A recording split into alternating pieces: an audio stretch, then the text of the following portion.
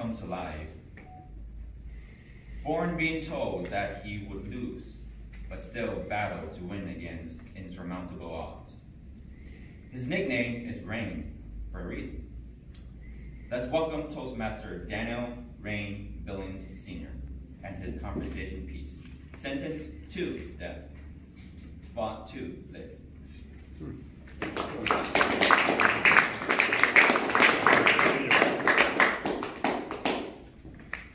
I have no rational reason for being up here except for the fact that Mr. Gavin and Ms. Bunny want to grow and evolve. Chairpersons, fellow Toastmasters, and the guests that are not here. I was sentenced to death. Not in the reason that y'all thinking, so don't check to see if your valuables are still available. They're there. In another manner of speaking, I was sentenced to death. I was born with kidney failure. One kidney not working, the other kidney only working 50%. As I got older, that one kidney that was working 50% just deteriorated more and more. Not only that, but I also found out that my bladder was no good. At birth, I died 3 times, complete flatline. They told my family that I would not live to be 10 years old. They sentenced me to die before I turned 10 years old. I had already died 3 times. They wasn't gonna tell me I wasn't gonna make it to 10 years old. So I had to grow up fast. My family tried to fit my childhood in as much time as they possibly could because no one was expecting me to live, especially since I had already died 3 times. My mindset as a kid, all I wanted to do was 2 things. 1, be a fireman.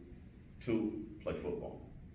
Nobody told me as a kid that with my health issues, I could never, ever be a fireman. And I found out later on that I could never, ever play college football. But I put everything I had into football. While most of my friends were inside watching cartoons or playing games, it could be raining, it could be cold, I would go outside and practice football.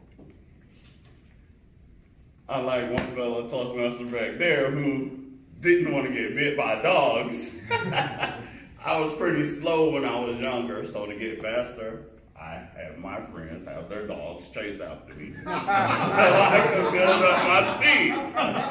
I wanted to be good at football, even if it took getting bit in the butt by a dog. Life was rough.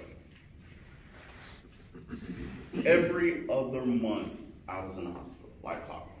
If I was in the hospital in January, February, I was home. March, I was back in the hospital. April, I was home. May, I was back in the hospital. With my bladder being no good, I was told that I would have to wear Pampers for the rest of my life. I used to have to carry to school every day a 2.5, 3-foot thermos, a bag with my books and stuff in it, and an extra bag with changing clothes and Pampers and baby wipes to school every single day. Imagine doing that as a kid. Imagine other kids finding out you have to wear Pampers and your mother has to come to school to change your diapers a couple of times a day. Not until I got in the 5th grade, they came up with another solution for me wearing Pampers. How many people in here heard of a colostomy bag? I have the opposite. It's called the urostomy bag. Unlike you guys, when y'all have to go to the bathroom, y'all can feel your bladder filling up. Me, when I drink, fluid flows right through. So without the bag, I would still be wearing Pampers today.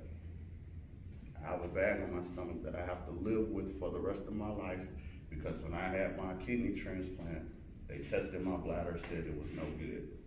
The only way that would work is if I had reconstructive bladder, and they would have to do it every 2 years in order for it to continue to work. Now, today, I am still fighting to live. I died 3 times at birth, but I've died 6 times in my life because of my kidney failure. I've been taking medicine since birth, and I will take medicine until the day I die. I've been seeing the doctors since I was born. I will see doctors until the day I die. My fight did not end because I got a transplant. My fight had just begun, but it was a new fight because now it was an outside presence within my body that my body was not used to, and now my body is trying to fight it off. So any day, at any moment in time, that kidney could decide, I don't want to work no more. And I could end up either dead or back in the hospital on dialysis. But I have a son, and I'm a single father. I have dreams and goals. So every single day I wake up, after getting 2 to 4 hours of sleep, I wake up and I do as much as I can within the day, because I don't know if that is going to be my last day. I don't know if I'm going to see tomorrow. I had friends who were willing to give up sports because I didn't score enough points. I didn't make this many yards. I don't want to do this. I wish I could do that. I wish I could say, oh, I'm going to die before I turn 10. Let me give up and go get a new life so I can live past that. I'm looking at them like, what are you whining for? Work harder, get better, do what you're going to do, move on. I can't go get another life. I can't go get another kidney and not have to take medicine and see doctors. This is my life, but I have to do the best I can with what I have so I can see tomorrow. I don't know what day is going to be my last day, but I'll do as much as I can today for me so that tomorrow won't matter to anyone but the person I did it for.